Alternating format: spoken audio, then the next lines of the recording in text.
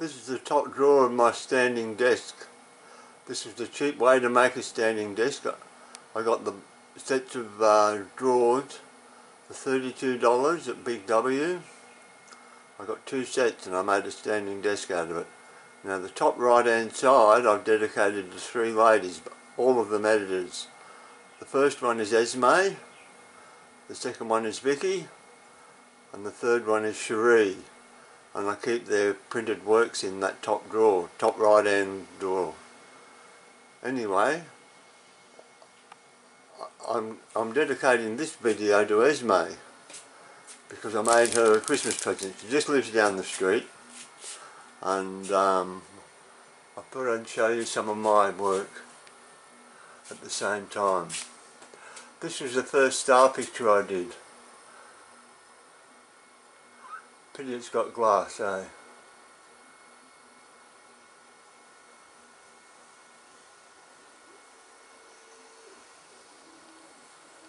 $2015, and I'm still doing star pictures. It's a very good theme to have. This was the very first one I did, and I thought I could do more of those. I've done quite a few now.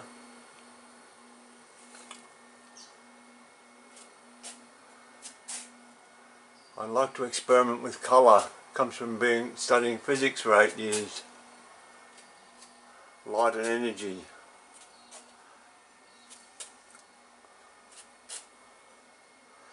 Let's see if this all blows out.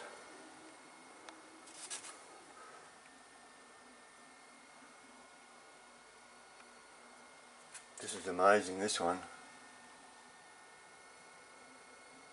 This is a 3D print that I did. Don't ask me who did it. I didn't, I just coloured it in. But I will reference it when I find references. That's from The Witcher, a series of books that was turned into a video game and a TV series. A Polish bloke, Andrew Wasowicz or something, he made a mistake. When the games people approached him, they asked him whether he wanted royalties or a lump sum, and he said he wanted a lump sum. If he'd take a royalties, he'd have got a lot more money. Anyway, this is a pyramid that I made, printed from something that I found on either Thingiverse or Cults online. You can download they're like a blueprint file, and then you have to modify them so that they'll work with your printer. And here is ESME's Christmas present.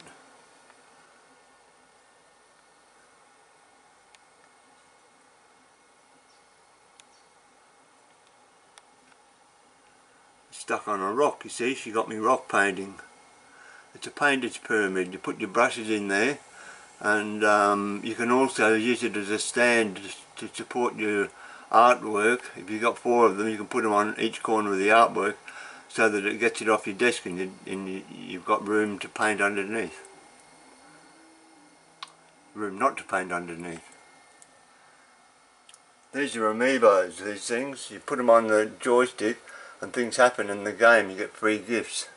They cost you for the amiibos, of course. And I've got about 16 Zelda ones and 2, 4, 5, that's 21 I've got so far, and I just ordered another 2.